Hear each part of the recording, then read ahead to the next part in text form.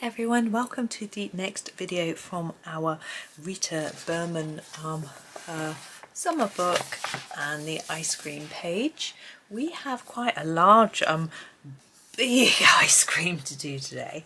I thought it'd be quite fun to do some strawberry sauce on the top to start with, so that's what I'm going to start with. Now it's a little tricky to get the colour exactly right with our ergos. I think I'm going to try this pink. This is the number 25, and then I'm going to see what it looks like really. Now when we're doing a sauce, it's usually going to be quite thick and glossy, so I'm putting down quite a thick layer just to start with. Now you can use white pen to add a shine to your sauce to make it look really glossy. With this hard pencil, we're not going to probably get that thicken a layer of pencil, and therefore when you go over it with the white, it may not show up. Sun's just come out. I think we're okay. I'm just checking it's not making its way all the way across the desk, so we're okay. It was really cloudy just now. I thought it was going to rain. We're not forecast any, but you just never know, do you? Particularly in the UK, the weather is so changeable. But we're making the most of today because it's a cool day. It's going to get hot after today, so it's quite fun colouring these ice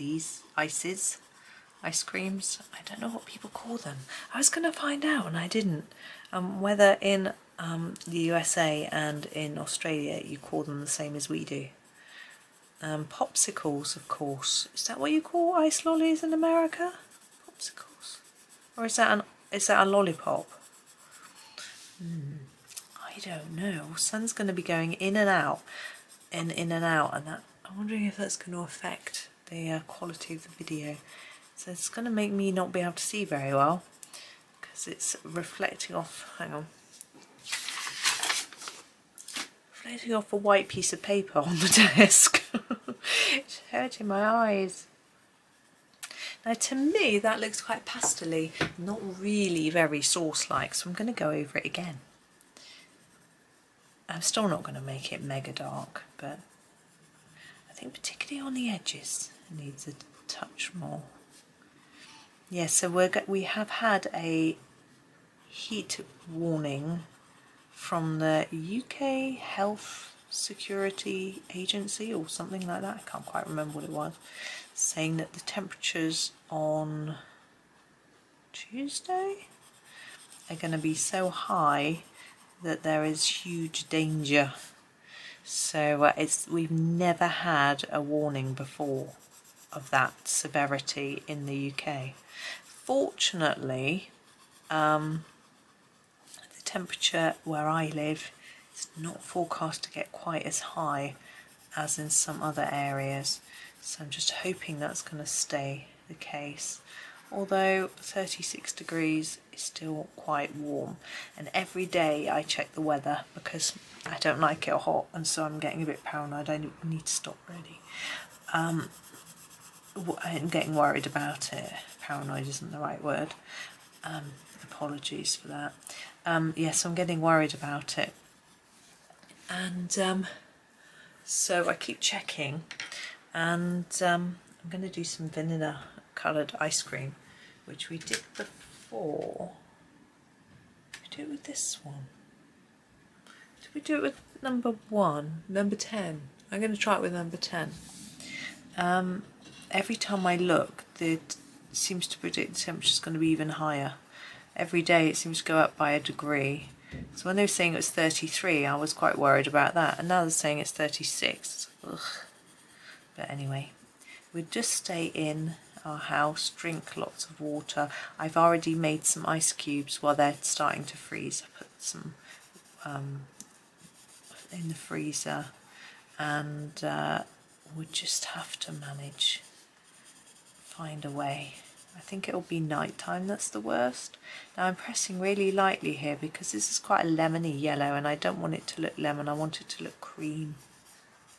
But I think we've got there. Now there is usually a texture to ice cream. I'm not going to try and emulate that. Okay, the cone. Now this is a really interesting cone. It's drawn in such a different way. But I think we'll have to we'll go for traditional cone colours. I think I'll do a lighter coloured cone because we've got another cone later which looks a bit more like a waffle cone. So I'll do this one a little bit lighter, as I said. So I'm going to start with a 16, just do a coating of colour all over it, and then we'll try and add some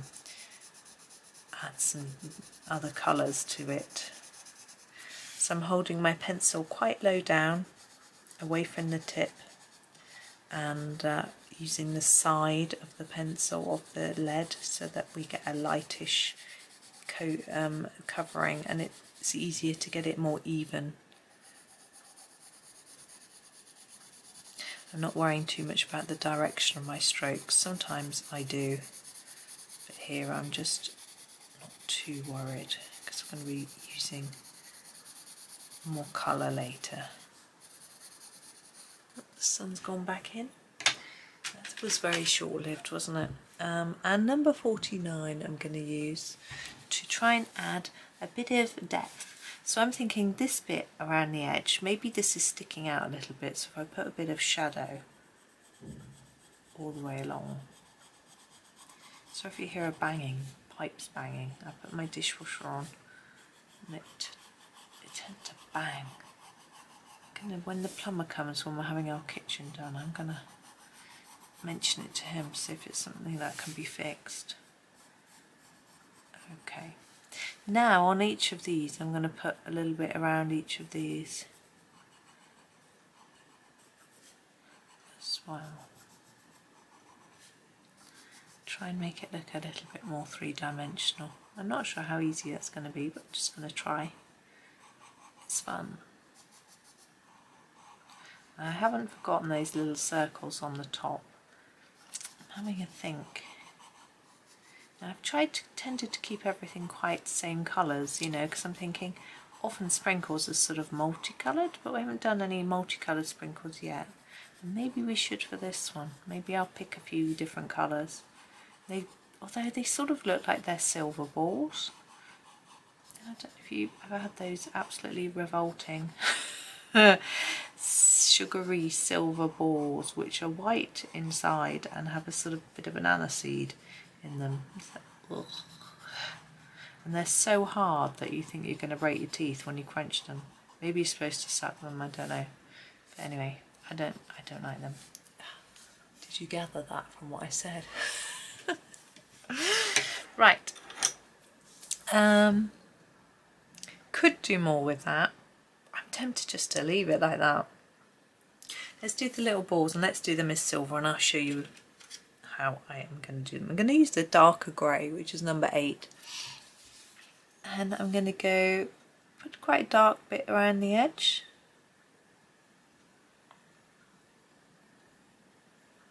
And then less towards the centre, sort of fade it. Should really leave a bit of white, I would think, to make it look properly silvery. But I'm not really succeeding.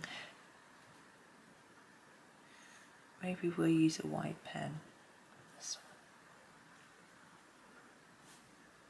one. I know I haven't done any background ones before, but this one really looks like it's part of this picture to me.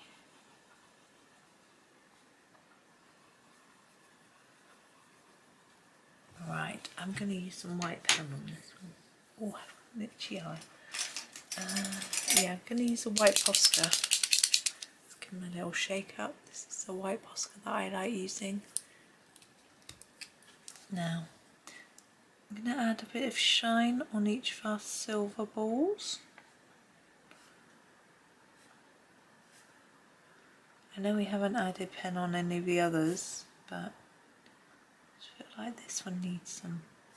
Try and make it look shiny by adding some white.